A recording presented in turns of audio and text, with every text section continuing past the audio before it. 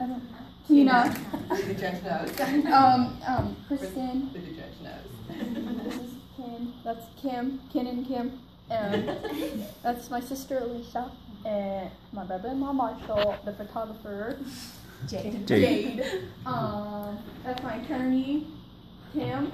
One free move. I like that when you said that. This is my old kinship foster mom, Denise. And then this is my best friend's mom, Debbie. Awesome. All right. Well, welcome, everyone. Well, shall we get started? Please. All right. Well, if everyone could raise your right hand. Everyone except for attorneys.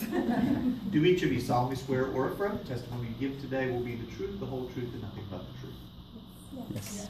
All right. Everyone may testify from where you're seated, and you may proceed. Thank you, Your Honor. I would ask if the court could take judicial notice, please, of its file. So noted. Thank you. And Ms. Crisley, I'll call you as my first witness.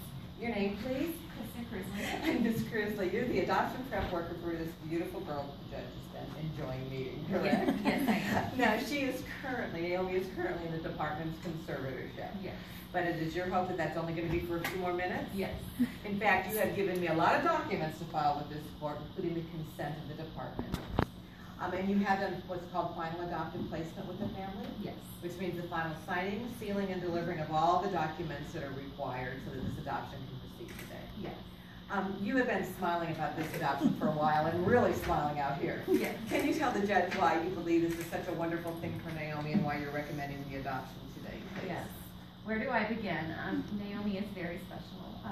She has just blossomed in her adoptive home.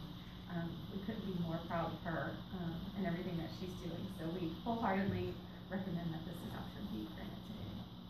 Yeah, well, tear here, Ms. Crisley. I think it's literally the first time I've ever seen you teary. So this is a very heartfelt recommendation for the court. Yes. Thank you very much. And no further questions for this witness.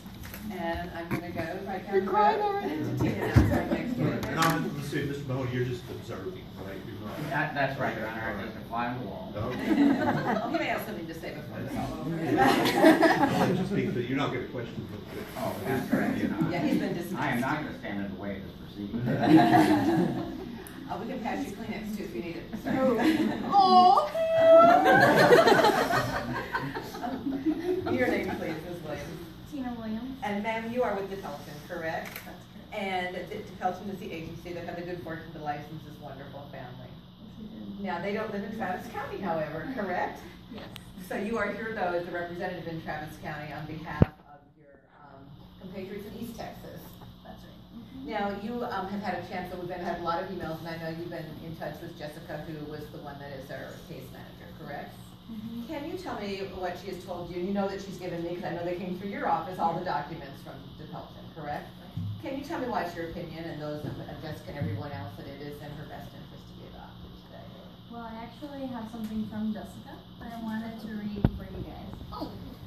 Because she's very sad she can't be here. But she says, this is a very special family that I hold near and dear to my heart. The past 6 months haven't always been smooth sailing, but I truly feel that this family is meant to be together. Naomi has really blossomed during her time here.